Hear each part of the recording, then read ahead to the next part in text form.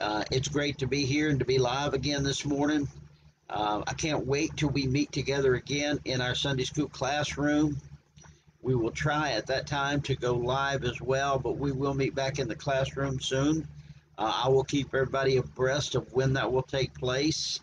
Hopefully the first weekend in September. We will see as time moves forward. It's great to be here today. It's a great day to study God's Word. I cannot wait to get into today's lesson and tie it to last week and build a bridge for the next week. Send out a watch party, an email, send a text, share it on your Facebook page, and let's get as many people on here as we can to watch. We're going to learn a little bit today about making disciples and about the Bible in our culture. And I think we're going to learn quite a few things today, and I'm looking forward to it. I pray you got your Bible and your pen. Again, if anybody ever wants any of the notes that we have, just send me a private message or call me or text me or whatever, and give me an email, and I will shoot the notes to you. I keep them here on my computer, and be glad to send those to you. Hope you're blessed today. We're here in South Mississippi. We're anticipating the possible landing of tropical storm maybe tomorrow, Monday. And so the weather's not looking great, but it's still a beautiful day in the Lord, and we're going to have a great time this morning. Go ahead and open your Bibles, if you would, to Matthew chapter 5. Matthew chapter 5. And as you're opening, before we get ready to pray, I just want to let you know that I do have books at the church office for what we're doing. And so if you need a book, let me know. I'll pick one up for you and give it to you at service. If you're not able to make it to service in person, if you will let me know, we'll see about maybe getting one to you a different way, bringing it to you or something of that stature or that nature. Anyway, let's just open up with a word of prayer, and let's begin to just dive in. Father, what a great day. What a privilege to be your son. What a privilege to be your daughter. Father, we thank you for your presence, and we thank you for your anointing. We just pray today, Father, that you would move in our midst, and I pray you would open our hearts and that you would open our minds and that we would hear what does the Word of God teach us. Lord, we are living in a day and age where there's a great divide between the world and the church. And Father, we have the answers of eternity. And I pray, God, you would help us to learn how to build bridges, God, in order to reach people that are in this world, to make the gospel appealing to those who are perishing, not to change the gospel, not to water the gospel down, but, Father, just to present the gospel in its simplicity, that the world may see how desperate we need you. And I pray, God, today for every person watching, I pray for their health. I pray for their mental stability, God. I pray, God, for the churches that are meeting and those that are not. And I just pray that you would continue to use people all around the world to present the gospel. Lord, if we ever needed Jesus, it's now. If we ever needed a move of the Holy Spirit in a great awakening, it is now in the body. So God, let us get beyond our comfort, beyond our mental capacity. Let us stretch our faith, for your ways are not our ways, and your thoughts are not our thoughts. Father, for your ways and your thoughts are far beyond we could ever imagine. And Father, I pray that we would allow ourselves to be stretched beyond reason, to be used for your kingdom and your glory. God, we need your supernatural anointing in this day and in this hour. God, we need a passion for lost people that we've never had. Father, we need a passion for those that we disagree with. That, God, we would have a heavenly love, an agape love toward those that are in opposition to us. that, God, we would love them with the everlasting love of the gospel of Jesus Christ. Help us, Father. Forgive us, Father. Challenge us and make us like Christ. We give you glory and we give you honor and we give you praise and we thank you for it in the mighty name of Jesus. Amen and amen. If you have your Bibles this morning, again, go ahead and turn to Matthew chapter 5. Matthew chapter 5, we're going to be looking at verses 13 to 20 here in just a moment. I encourage you, if you wasn't here or able to watch last week, I encourage you to go back on my Facebook page and watch last week, because last week we kind of laid a groundwork, if you would, a foundation for the word and culture. And we defined some of the words that we find in our culture today, and we define words like modernity and postmodernity and religious pluralism and secular pluralism and those things. And I can hear some people maybe saying, why do we need to know these definitions? Well, we don't necessarily need to know the definitions, but we need to know where people are coming from so we know how to present the gospel in such a way that it will make sense to them. And I want to get into this a little bit over the next 2 or 3 weeks, but Paul went to Mars Hill and he went to many other places, and Paul met the people where they were. So often we expect people to come to our side of the bridge to receive the gospel. The thing is, they're not going to change their mindset. They're not going to change their worldview to hear the gospel. We have to go where they are and present the gospel in their worldview and allow the Holy Spirit to change their thinking, to change their heart, to change their mind.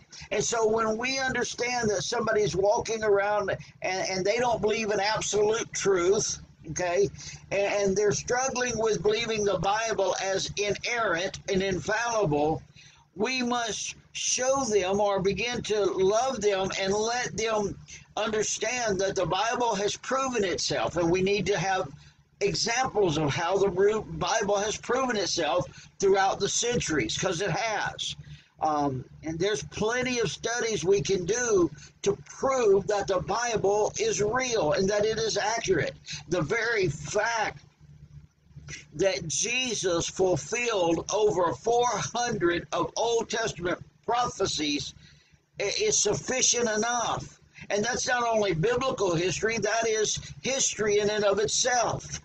And so when we look at the Old Testament and then we look at the life of Christ, if Christ only fulfilled only eight of the prophecies of the Old Testament, it would be less likely for him to do that than it would be to win the Publishers Clearinghouse or the lottery. 1 in 10 to the 17th power. 1 in 10 to the 17th power. That's a lot of zeros. And yet he fulfilled not only 8, he fulfilled over 400. And that is history. That's not just from the Bible. That is historical. And we have historical evidence for that. And therefore, we can go to the Bible and show that it is real. Not only from the biblical perspective of the life of Christ, but you can read historians like Josephus, and you can read early theologians like Augustine and some others, and some of the things that we find in the Bible have come to pass, and we can prove the Bible. So we need to have a ready answer in those things for this culture that's out there. That's just one example that they don't believe the Bible is infallible. And so this week, we're going to talk about being witnesses in this culture, and being salt and light, being effective witnesses. So if you will, we're going to read Matthew chapter 5, starting in verse number 13, and we're going to read down to verse 16 for now. You are the salt of the earth, but if the salt has lost its savor, wherein shall it be salted? It is thenceforth good for nothing, but to be cast out and to be trodden under foot of men. You are the light of the world. A city that is set on a hill cannot be hid. Neither do men light a candle and put it under a bushel, but on a candlestick, and it gives light unto all that are in the house. Underline that phrase. It gives light unto all that are in the house. Let your light so shine before men, that they may see your good works and glorify your Father which is in heaven. We're going to talk about that phrase about seeing your good works and things of that nature in just a few moments. Now, Jesus is teaching here, and he's teaching in what's called the Sermon on the Mount, and he's teaching the common people, and he's using common examples in this Sermon on the Mount. And one day I'm going to do an extreme study on this sermon and really dive in and do a depth study on it. I can't wait. I haven't done it yet. But anyway, we're going to talk about salt and light. Salt was used in Jesus' day in at least 3 ways, and maybe even more. And today, if we look at it, because when we're looking at the Sermon on the Mount and we're looking at the Bible, we have to look at it in its context and its culture. Jesus was speaking to common people about everyday things. And he was saying that we, believers, are to be salt and light. And so in Jesus' day, salt had at least 3 primary purposes. Number one, it was used as a seasoning to bring flavor to flavorless dishes. Now, in our modern society, in our modern culture, this is the primary use of salt in the Western world, is to be used as a seasoning to put in your food when you're cooking or after you cook it. But not only is salt a seasoner, but it also is a preservative to preserve food so it would not go bad. It is also used today in our world as a preservative. We see hams and things of that nature that are salted, and that's to preserve them and to keep them fresh for a long time so that they don't sour, so that they don't spoil, so that they don't go bad. And then also in Jesus' day, salt was also used as a fertilizer. It would prepare the soil for the seed. It would prepare the soil for the seed. What you say and how you live in front of people does affect the way in which they receive the gospel. Our lives and our words must line up with grace and forgiveness to the lost people.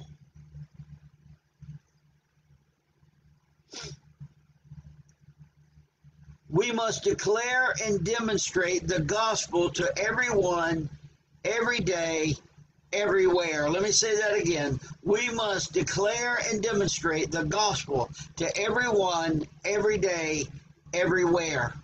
Because we live in a day and age where people are not coming into the house of God, where people, and I understand the Southern Bible Belt mentality, people just need to get in church, they just need to get their life right, they just need to get in order. What we don't understand is they don't know how, they don't know why, and they're not just going to show up.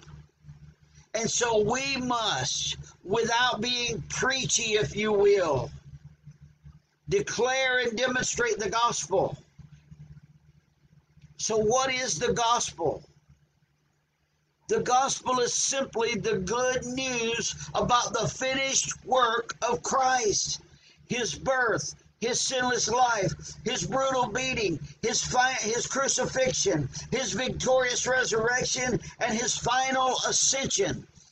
All we need for our Christian life is all wrapped up in Christ.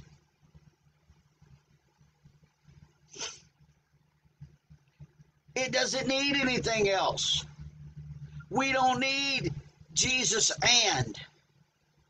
When we say you need Jesus and, we have just decreased the value of the life of Christ, of the resurrection of Christ, of the crucifixion of Christ. And we need to understand that. So let's talk about salt just a little bit more. Salt is a seasoning that brings flavor to a flavorless dish. Now, if we look around the world today, the world is in chaos. It is tasteless, it is dark, and we are to be salt to bring seasoning to this world. But it also is a preservative so that the food does not go bad. You and I are our brother's keeper.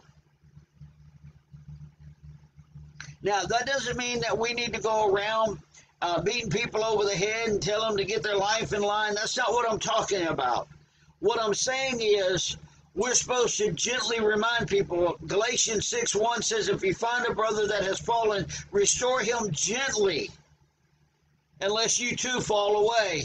And I'm paraphrasing there. You can mark it down and read it later, Galatians 6:1. But what he's saying and what I'm saying is we are our brother's keeper. If we declare and demonstrate the gospel in our lives to everyone, every day, everywhere, when believers are around us, what we say and what we do will help them in their faith walk with Christ. We all struggle and we all have difficulties in our life. And in this season that we're in around the world with a global pandemic and all that's going on around the world, how much more do we need preservation than ever before as believers? We have people that are believers that are all over the board when it comes to what to do and what to believe and who to listen to and who not to listen to. And we as believers that are grounded in the Word of God need not cast judgment on anybody. We need to cast grace. We need to be salt and a preservative. We need to love and respect where people are in their decisions about what to do with their life. And point out the fact that God sees them right where they are. God loves them where they are. And God is not out to get them because they decide to wear a mask, or they decide not to go to the house of God, or they do decide to wear a mask, or they do decide to go to the house of God. Listen, each one of us must walk out our faith, and those of us that are secure, those of us that know who we are in Christ, are to be the backbone. We're to be the salt to help preserve those that are of weaker faith. Not to condemn them because they're different than us. Somebody ought to shout.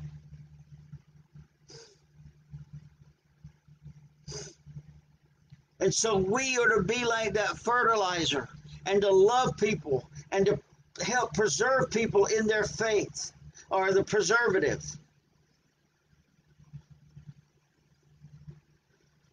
The fertilizer in the Middle East, the salt would be mixed with gypsum and it would be poured out, and sometimes when the rain would come it would wash away the salt, and that's where we get this phrase where it loses its saltiness or its savor.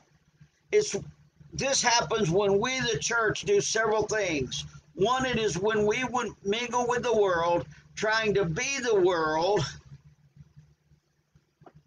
to reach the world. Now, understand, this has nothing to do with style, lights, or music, but it has to do with integrity and character.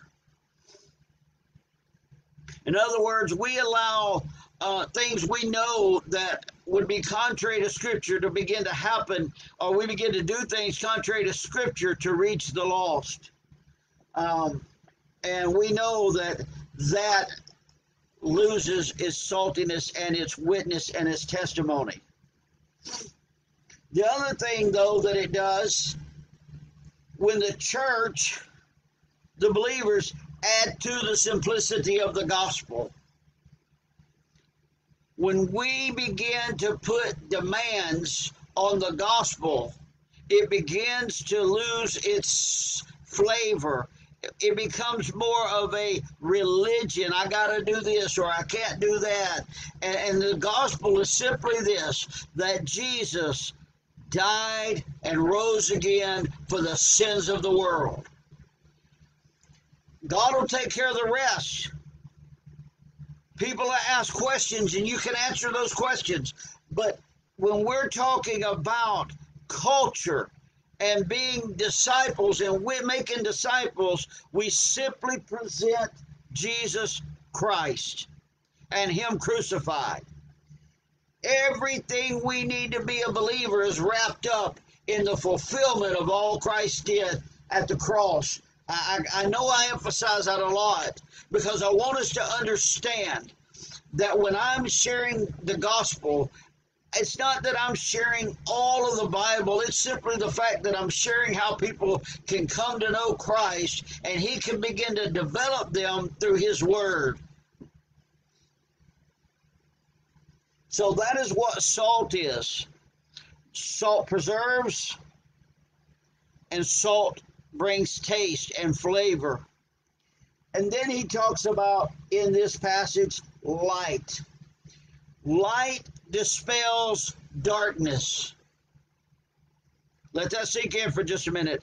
Light dispels darkness. We all know that. You go into a room and it's black dark and you flip a switch and the power's on and the light comes on. There's no more darkness. Let that sink in. I've said this before, and I want us to get this mentality that we understand. When you and I walk into a room, wherever that room may be, we may be the only believer there, but when we walk in, the light shines. Not because of us, but because of Christ in us, who is the light of the world. And so when we walk into a room, everybody in that room may be lost, but all of a sudden light comes in and it begins to dispel the darkness. It's a spiritual position that we have in Christ. It's a place of authority in our lives that God has given to us. And so when we go somewhere, we dispel darkness. Jesus tells us to be visible. He wants us to be seen in a dark world. He says, you do not light a candle and hide it. You set it up so it can light the darkness. Let that sink in. You do not light a candle and hide it. You set it up so it can light the darkness. May I make a couple of statements here? Churches are not in darkness usually. So if we could become a believer and all we do is hang out in the church with our faith, we're not being a light in the darkness. The world is what's dark. The world is what needs the gospel. And we're to be a light wherever we go. If Jesus is the light of the world and Jesus lives inside of us believers, then we should be light in a dark world as well. In other words, people should take note that we're different. Not because of necessarily our do's and don'ts, but because of the radiant life of Jesus, the victorious life of Jesus that resides on the inside of us. I don't fight for victory. I fight from victory. I'm already victorious through the victorious one. And when we have that mentality, when we go out into a dark world, people take note and see that. And when they see that, then they become attracted. They might get convicted, whatever.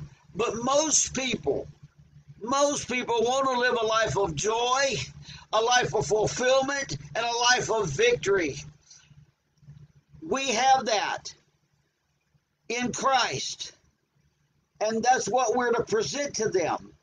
Our faith is to be on display. Our faith is to be on display. We are in a season in our world where lost people need to see us Christians living by faith and not by sight.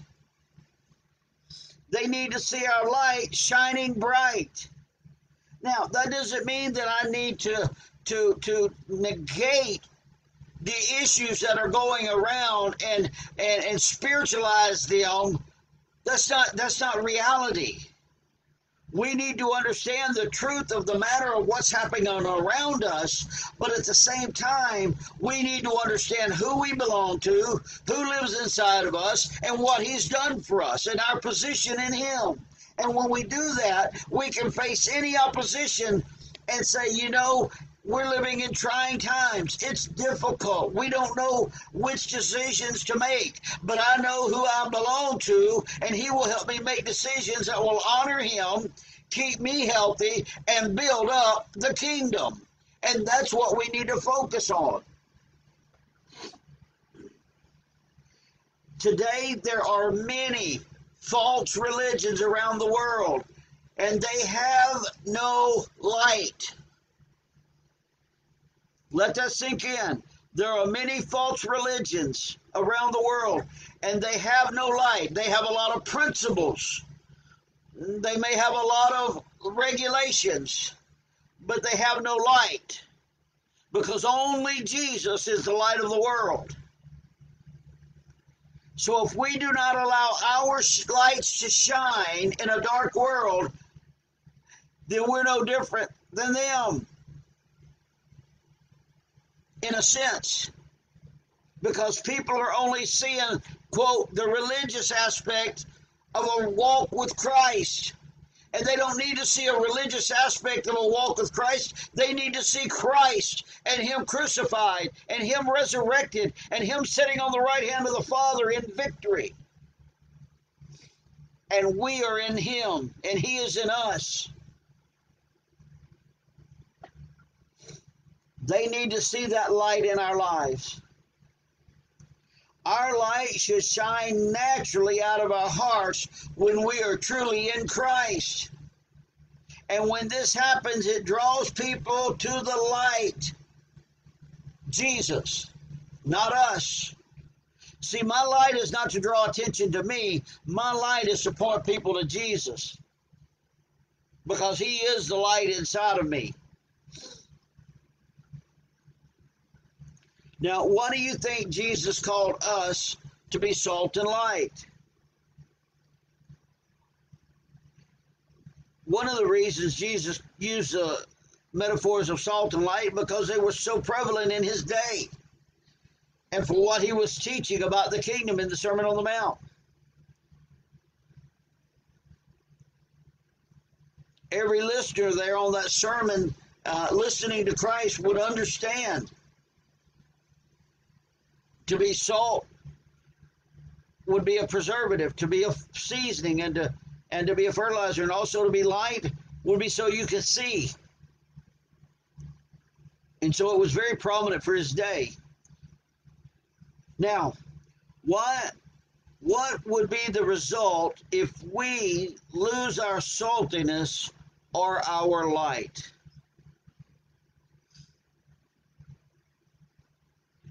And let me add a second question to that statement. Have we lost our saltiness and our light in our culture? Are people attracted to who you are in Christ?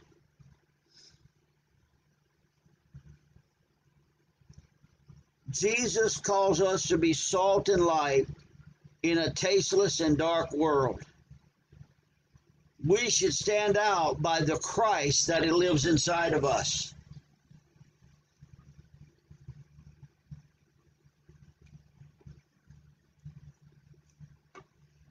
Next, we're going to talk about a righteous witness, verses 17 through 20. A righteous witness, Matthew 5:17 through 20. Listen to what Matthew says. Do not think that I have come to destroy the law or the prophets. No, I have come to destroy, but to fulfill. For verily I say unto you, till heaven and earth pass, not one jot nor one tittle shall in no wise pass from the law, till it all be fulfilled. Whoever therefore shall break one of these least of these commandments and shall teach men, so he shall be called the least in the kingdom of heaven. But whoever shall do and teach them, the same shall be called great in the kingdom of heaven. For I say unto you that except your righteousness shall exceed the righteousness of the scribes and Pharisees, you shall in no case enter into the kingdom. This is a powerful passage that we need to understand. And I think sometimes it gets mistranslated, but that's okay. Jesus was accused on many occasions of not obeying or following the law. We know that he healed people on the Sabbath and he did all kinds of things and broke the law.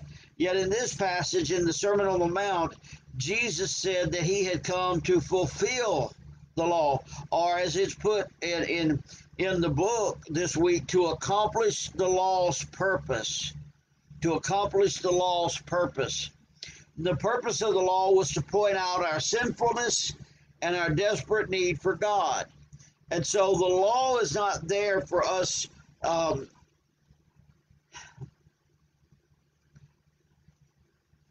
other than to show us that we need Christ. This phrase can have several meanings. Most believe, stay with me here for just a minute because it might get a little confusing, but I want you to pay close attention and I'll lay it out for you as simply as I can. Most believe that Jesus fulfilled the law, so then when we accept Christ, he gives us the power to fulfill the law. And may I say, this is not the case, because we can't fulfill the law. Even Paul said, the things that I don't want to do, I find myself doing, and the things that I want to do, I can't find myself to do it. It is no longer I, it is sin that is in me. But thanks be to God, I have victory through Jesus Christ. And so we need to understand that is not the case. Christ doesn't give me the power to fulfill the law. No, Christ, that would mean that the law was not fulfilled in Christ. Christ literally fulfilled the law for me. This is not, some believe that Jesus fulfilled the law of sacrifice and he had become our sacrifice and we no longer have to sacrifice for ourselves. And in this sense, which he did sacrifice himself for us, in this sense, he has become our high priest and our sacrificial lamb for the remission or the forgiveness of sins. Some believe, others believe, that Jesus came and fulfilled the law, and that when we are in him, the law is fulfilled. In that we recognize we cannot keep the law, but he did, and therefore I am complete in Christ. And this is where I think, as believers, we are. Is that Christ fulfilled the law, and when I'm in Christ, the law is fulfilled in me because of Christ. James says that if we break one of the laws, we break them all, and we all break the law. It's not that difficult. Why would I try to continue to keep something that is impossible to keep? When I surrender to Christ, he will help me in every way. Thanks be to God that I have the victory through Jesus Christ. Even when I don't keep the law, even when I don't do what I know I need to do, I still have victory through Christ.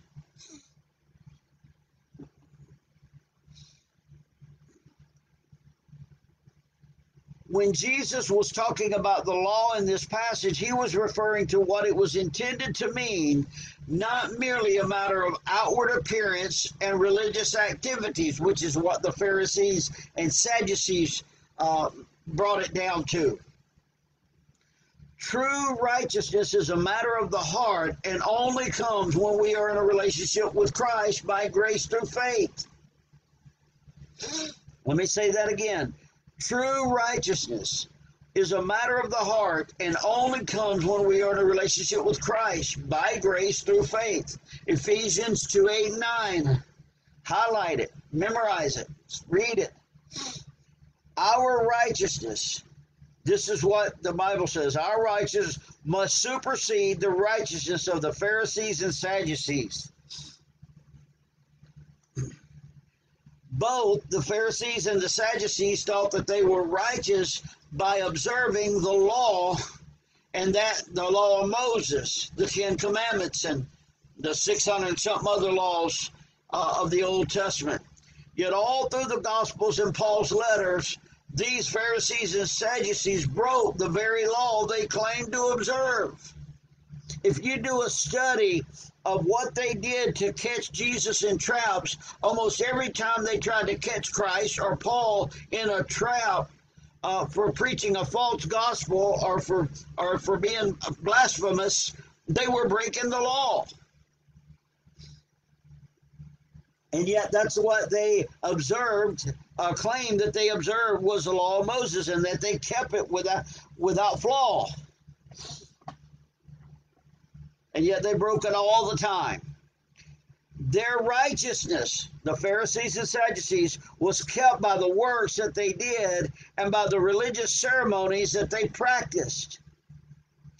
Let this sink in real hard and real deep.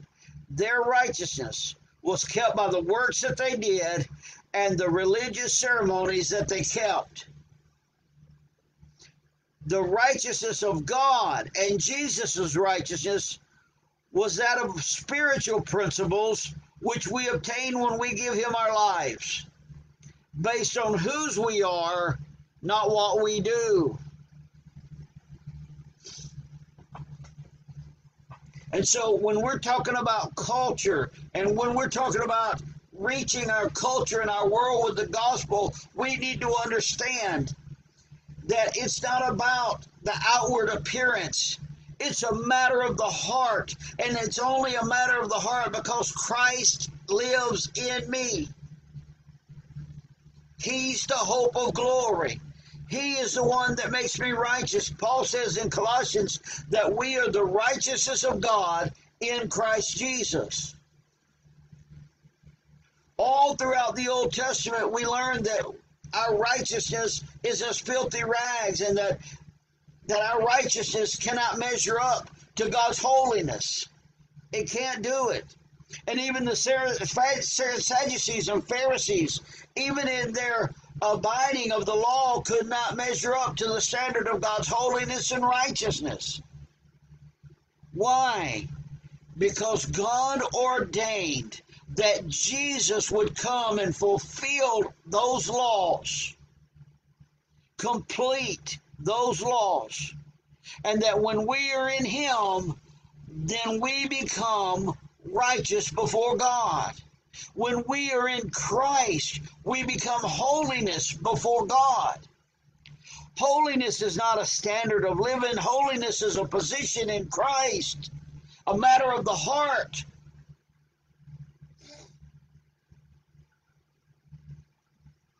My lifestyle will be an outflow of what Christ has done on the inside. I don't live the life to become something. I live the life because I am something in Christ.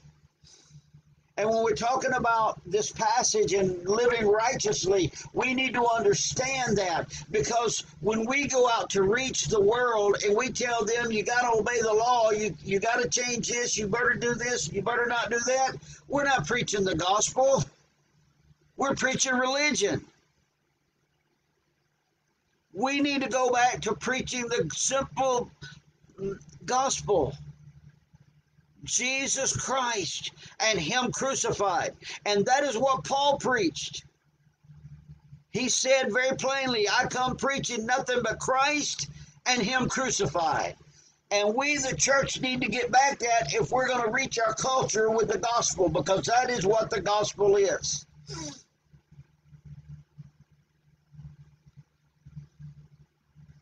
We set our minds on his kingdom, not ours.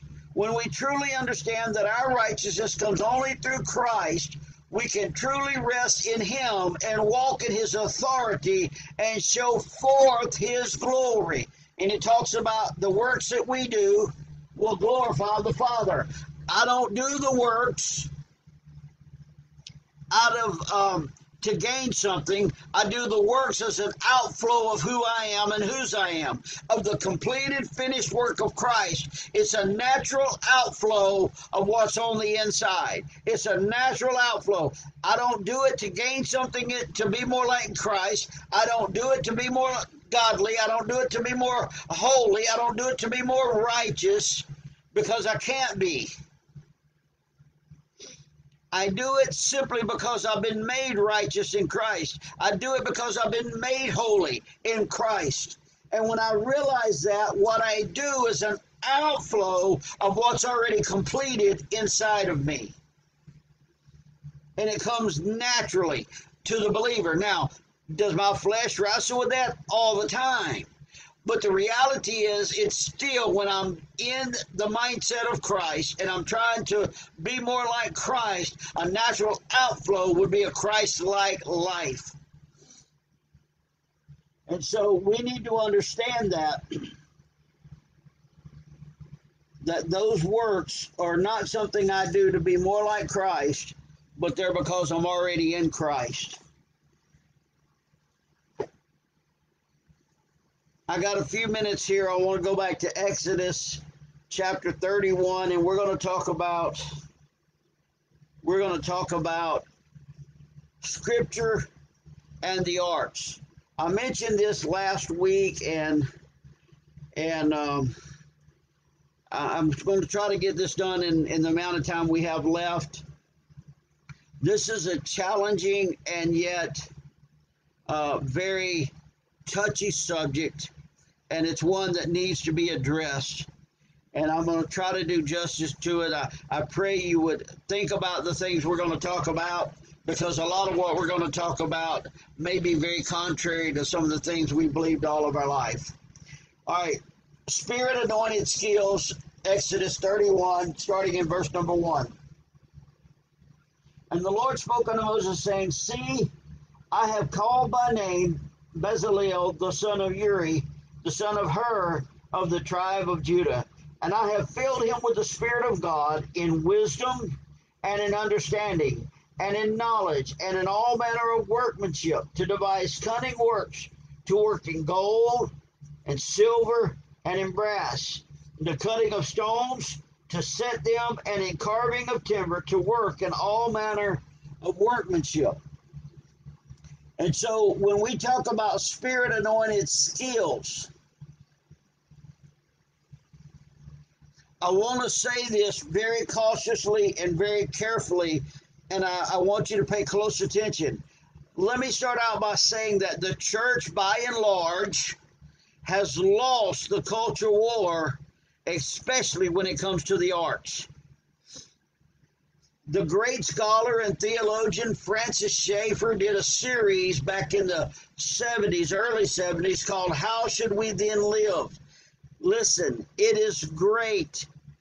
You need to watch it. It's on Amazon Prime, or you can watch it on YouTube. How should we then live? Yes, it may be a little boring, and yes, it may take a little getting used to his the way he presents it. It's kind of like a documentary, but it is so profound for the gospel and for the day in which we live. He goes through how the culture has changed through the Middle Ages, the Renaissance, and the Enlightenment, and how the church has, for the most part, remained the same or changed very little, and it's very good, and it's challenging. I encourage you to watch it.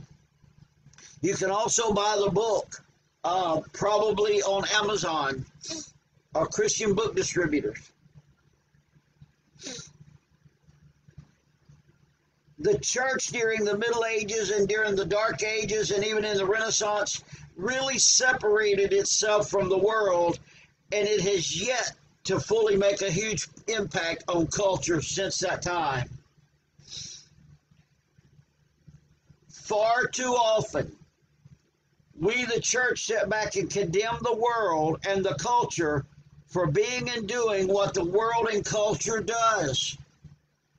We keep forgetting so often that man is lost and bent toward evil. There is none righteous, no, not one. And we expect the world to be different. We expect the culture to get better and to do better. How? How can we expect that? We got to change our expectation. We are to demonstrate the gospel to everyone, everywhere, every day. If you want the culture to change, you be the change agent in the culture in which you reside. You see,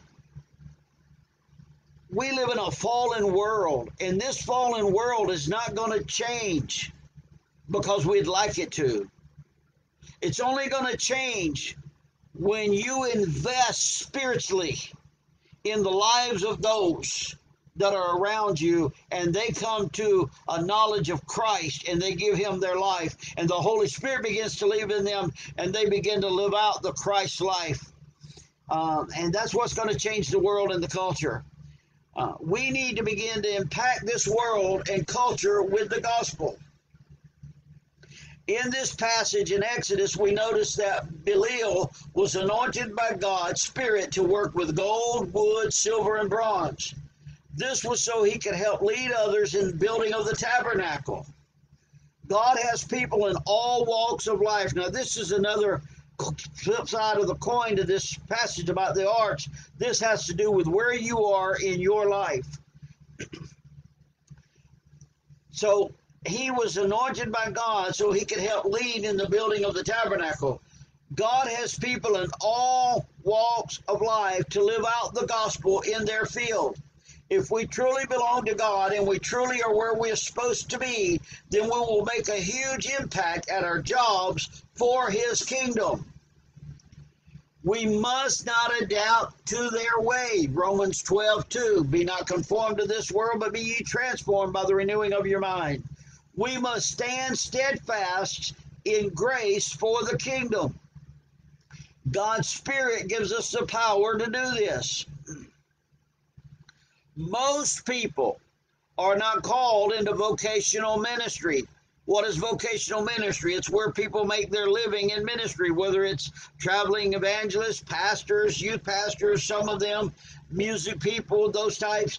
But most people are not called into vocational ministry. But every believer is called into ministry. Now, when we hear the word arts in our day, we think of TV, movies, theater, and things of this like. And for many, many years, the church was totally against the arts, just the way it was. And most of us today are either for certain arts or against other arts, and we stand on either side pointing fingers at the believers on the other side while the world looks back and forth at us like a tennis match. And we wonder why they don't want to become like us.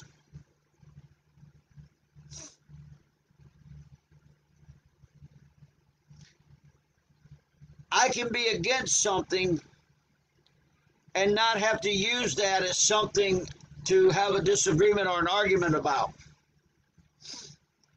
There are certain things that I shouldn't watch or listen to, but if all we do as believers is separate from anything that the world has to do with, then how can we reach them and know what they need? Let me make that simple. Give me just a minute. I'm going to come back to that. Do not misunderstand me. I'm not saying that we can do whatever we want. I am simply saying that we need to quit fighting amongst ourselves and to get our head out of the sand and reach the lost. I'm not saying we need to become the world. What I'm saying is we need to understand where the world is. When Daniel went to Babylon, the Bible declares that Daniel was learned in all of their practices. Let that sink in.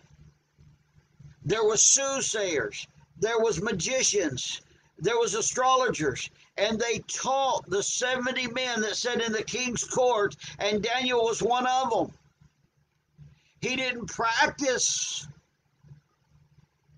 participate in those events, but he learned them. He still stayed faithful to God. See, we can learn about the world without becoming the world. And we need to. The Bible declares that we're to be in the world, but not of the world, which means we need to have an idea of what's going on in the world without practicing what's going on in the world.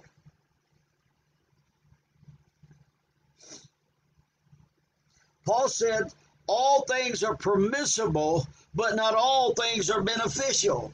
All things are permissible, but I will not be slave to anything. And that's in 1 Corinthians 6 and verse 12. Read the whole passage. Read it in context. In other words, what Paul is saying in that passage, if I want to watch certain movies, I can, but it may not be good for me. Now, understand me, I'm not talking about watching movies that are contrary to my faith. I'm not talking about movies that are outright in sin and those things. I'm talking about things like Harry Potter. I'm talking about things like Twilight and those movies. I don't watch them. I'm not going to watch them. But I'm not going to sit back and argue or tell other people that they can't. They have to answer to God for their decisions, and it may not be beneficial for them, but they have the privilege to do that. And somebody has to watch that movie to be able to tell us other believers where it's coming from. Somebody has to investigate it. If we're going to learn about the culture and understand what they're putting out there, then somebody has to watch it to understand it and compare it and bring it through the filter of Scripture so that we can learn from it. I choose not to watch these things, and I encourage others not to do so, and if I have a reason, I share why. But I will not condemn them for doing so. If it is within my place, in other words, if they're in my sphere of learning and growing, I might educate them on show or movie or art or whatever. But I'm not going to condemn them. I'm just going to let them know the facts and let them make their decision.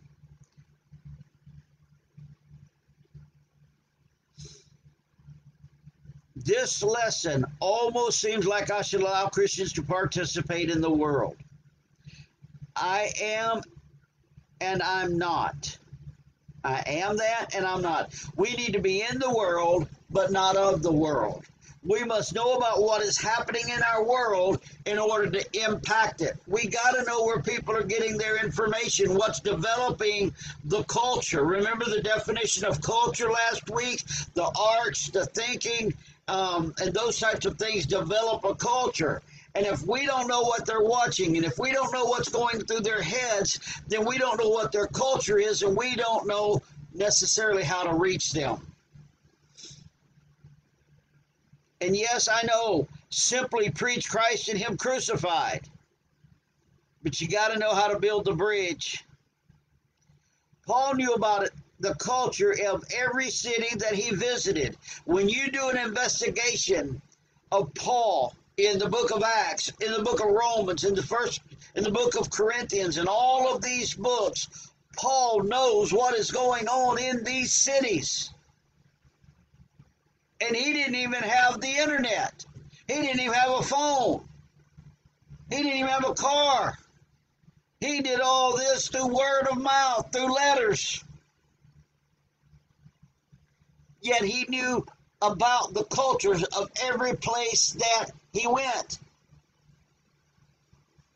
And he addressed the people where they were. Not where he wanted them to be, but where they were. And if you read the accounts of Paul's testimony in Acts, and I believe it's 5 different times he gave his testimony in the book of Acts, and all 5 times he said the same thing. I was on my way to Damascus. Jesus showed up. I fell to the ground. I was blind and went into the city. A man prayed for me. The scales fell off. I got saved. I got baptized, and I got filled with the Holy Ghost. and now I'm preaching the gospel. 5 different times Paul gave that same testimony. Was his life changed? Absolutely. Radically changed. But you never see Paul really telling about the change in his life other than in Philippians when he said, I was all of these things, but all of that meant nothing for the excellency of the knowledge of Christ.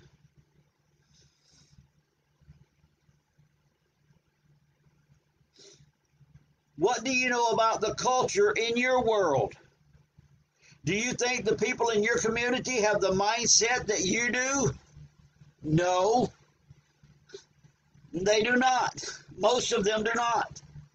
In order to know how to reach them, you must know what is keeping them away to some degree.